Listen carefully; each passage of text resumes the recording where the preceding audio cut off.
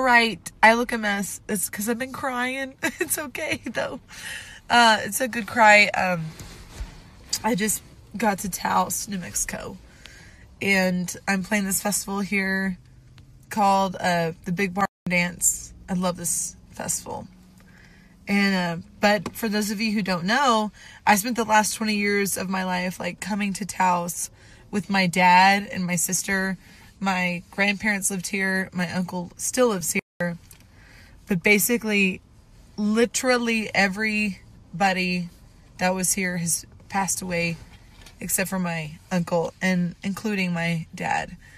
And I'm gonna cry. God, we're hurting. Sorry, Instagram. But like,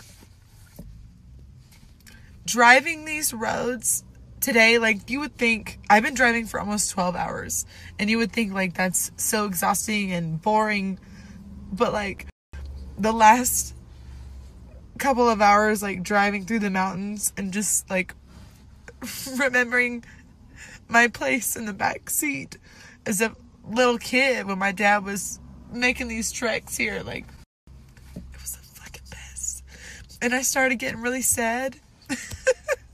I started getting real sad.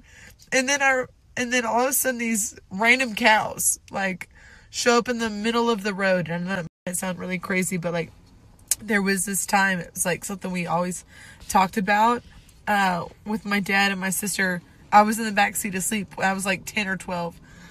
And we hit something really hard. And I was like, and I like popped up my head and I was like, what was that? And my dad said cow guard. But really he had hit a cow. I know that's very depressing. But just the fact that I started, like, when I was on my trek through the mountains, I just started crying. And I was sad. And all of a sudden these like cows just appeared out of nowhere. And, you know, we grieve in different ways. But like,